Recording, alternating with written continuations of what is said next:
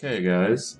Last time I stopped at this point right here on making rooms and walls without the preset tiles. And now we're going to add some stuff to it. So things like tables, doors, and stuff like that. So let's make it a little bit more lively. And here's how we do that. You go to the art library again. Make sure maps and tiles and textures are selected. And let's find a door first. So just hit door, and we're not going to do anything from my library because that's not what you would be doing. So doors are a little bit hard to find. Dun, dun, dun. But here's a jar one. We could do that one, or here's another slightly ajar one. We don't want that. We want one that's not a jar, and there's two. One right here, one right here. This one looks a little bit more overkill. So we're going to go with this one right here. You just drag it on there, just like everything else. Oops. I still have the reveal tool selected, so let's hide what we just did. Select move. Alright. So first of all, let's bring it down to size. That looks... yeah, that's good. And if things go below other layers, just make sure to right-click the door and go to front, because we want that on top of all the other layers that we have going on. And so that's door number one. And I actually want my players to see this door because it's cool looking. So we're going to reveal just a little bit more of this door. There we go. And that's that right there. But let's see what it looks like for the players. Alright. Let's zoom in a little bit. This is at 100%, but let's go to 150. So this is what the players would see. They see the door right there. They came in that door right there. And yeah, now let's take this back down. We can either drag it from the library again and paste it, or we can just select it, Control C or Command C if you're on a Mac, and then just paste it on top. I will say that I do not like that, because then it's really hard to select what you just pasted because it still has the original selected. So to remedy that, you just click elsewhere on the map and then drag the new piece over. Click on it and drag. That's one way to get around it. So there. And aha, now we have another problem. Things like the grid. Okay, to get around this, here's what you do. Right click it. Go to advanced is drawing. Now we don't have any of that silly snap to lines business. There we go. Now our first room has doors. Well, what else should there be? Let's say there's a rug. Okay, yeah, this one looks good. Notice a lot of these are still coming from that Dungeony site right here. Alright, now let's resize that because that's a monstrous size bear rug. It's still a pretty big bear. Let's take it down that. Now things like this, you know, I like to go as drawing so it's more even with the room. And we're going to say that's one of the first. Oh, let's turn around there. That way.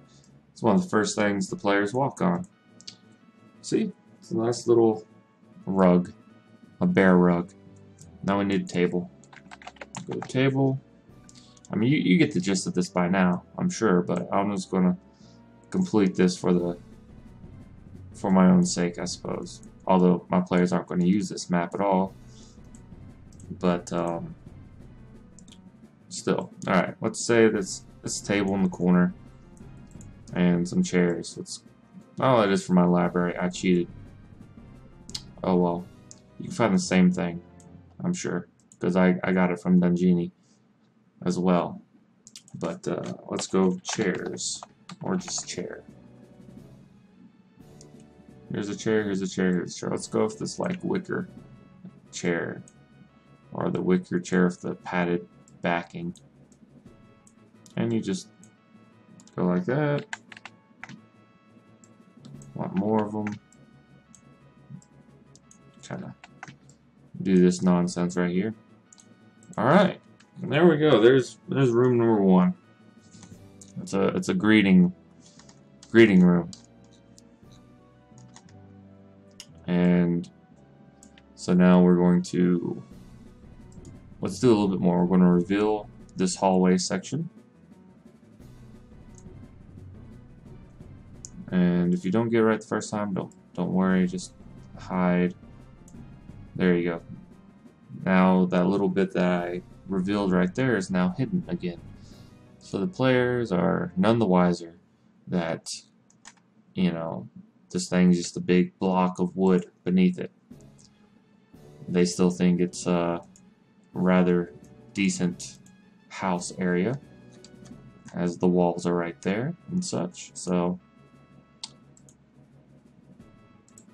it'll be our little secret. And now we're going to reveal more of this door though, because I like this door. There we go. And now let's reveal this hallway. Let's go down to right there. And this room on the end. What do we want this room to be? We want it to be maybe an art gallery. So let's, this might not work, but tapestries. Oh, there we go. See, look at that. We have top-down view of tapestries. So all from the Dungeony site. Oopsie. Oops, crap. Let's go hide that. I keep forgetting I have that hide and reveal tool selected. So we're going to go, oopsie, what did I do? Why?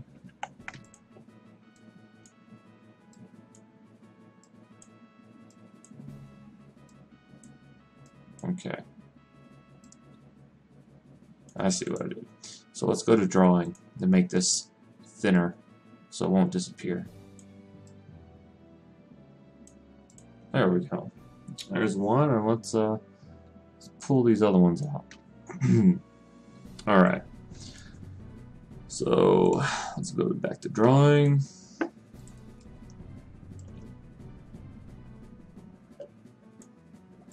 We want this one longer, but there we go. And we'll twist it around. This will be the main showpiece right there.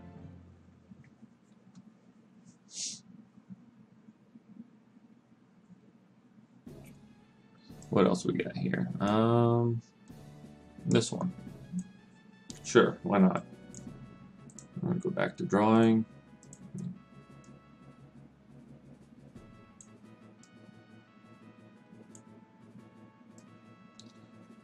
Again, this is not so where the players can see it, but just so the room has some atmosphere.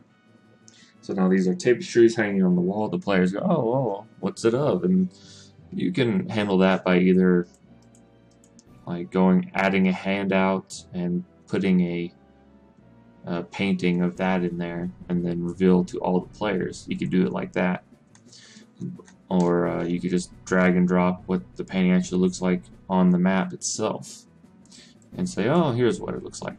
But anyways, so that adds enough atmosphere in that room. It's just a little gallery. You could add more if you wanted to, but for the sake of time, we're not going to.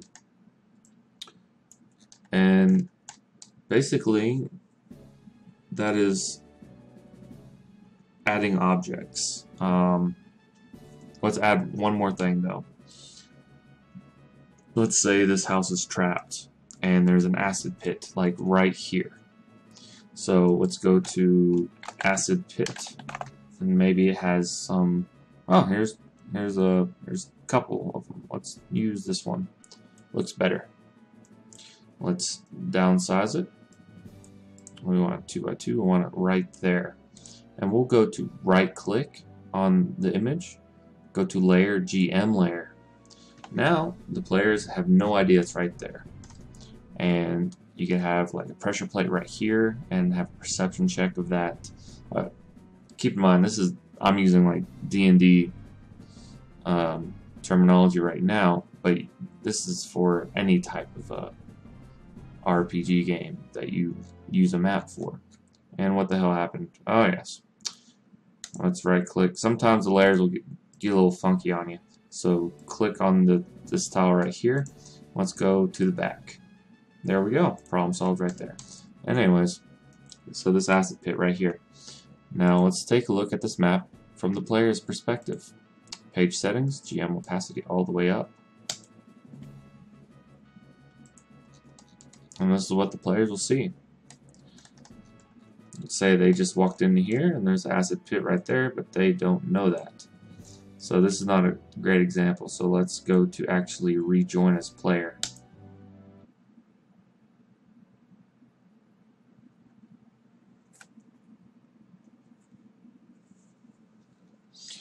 And fantastic. My player token thing is still on a different map. So rejoin as GM. Sorry about that. So we're going to drag the player's thing to the untitled and turn down this music.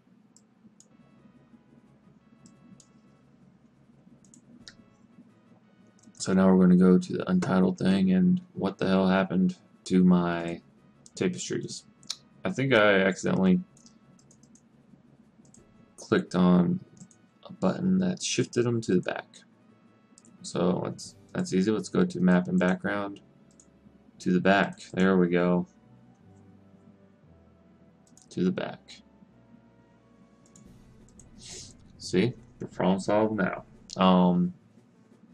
Yeah, if things ever disappear on you like that just probably means that they're hidden under some other layer. Okay.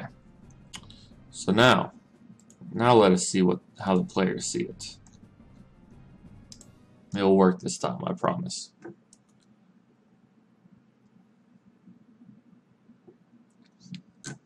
Alright.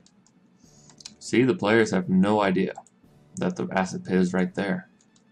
So they just go in here and they fall in the acid pit, or they notice it. And if that's the case, then you simply do this. Let's rejoin as GM so we can control the map.